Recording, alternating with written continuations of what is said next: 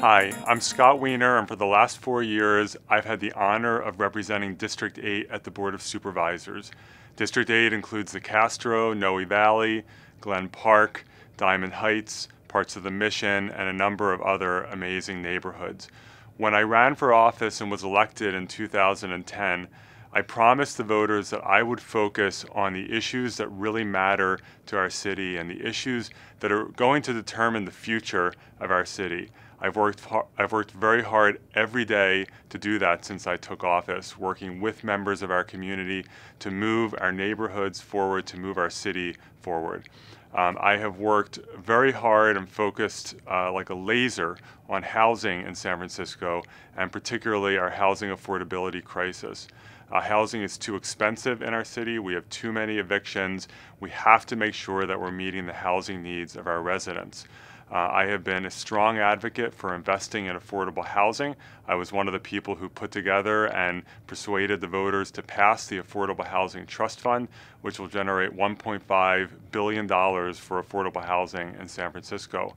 I have been a leader in trying to approach housing in San Francisco differently than we have in the past, because what we've been doing for decades in San Francisco hasn't worked. We haven't produced enough housing, and we have created a situation where the average rent is over $3,000 a month. I authored legislation to allow people in the Castro area to add in-law units into their buildings, because in-law units are the most affordable type of non-subsidized housing. I authored legislation to provide developers with incentives to build their required affordable housing on site as part of mixed income developments and to build more than the required minimum.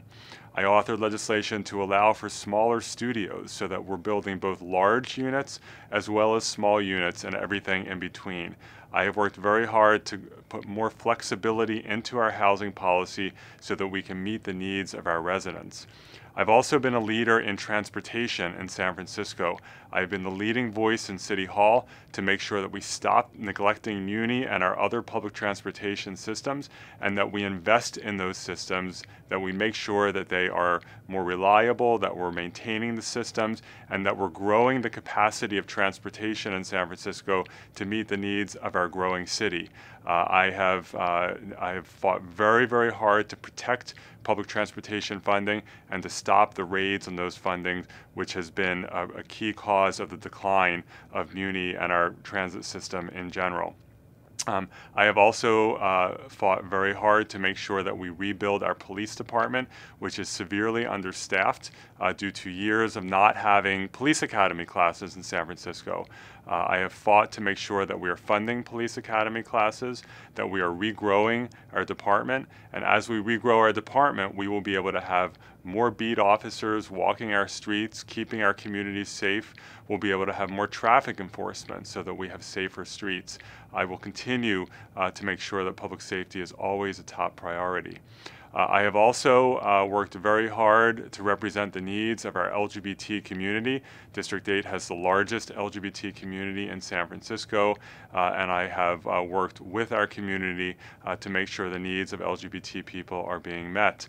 I authored legislation to move forward policies that will help our growing LGBT senior population, and we continue to work hard to meet the needs of our LGBT seniors. I obtained funding to build more housing in Upper Market for LGBT youth, particularly at-risk youth, to make sure that kids have a chance to succeed. And I also, every year, work hard to protect HIV services. And when we receive cuts from the federal government for HIV services, I have helped lead the way to make sure that we backfill every penny of those cuts in our local budget. Finally, I have worked hard with the community to make sure that we improve our public spaces in San Francisco. We worked hard together to move Dolores Park into a long overdue renovation. We've renovated Glen Canyon and other parks in our district. I authored the legislation to save the Noe Valley Farmers Market by acquiring that site, and I obtained the funding to double the width of the Castro Street sidewalks.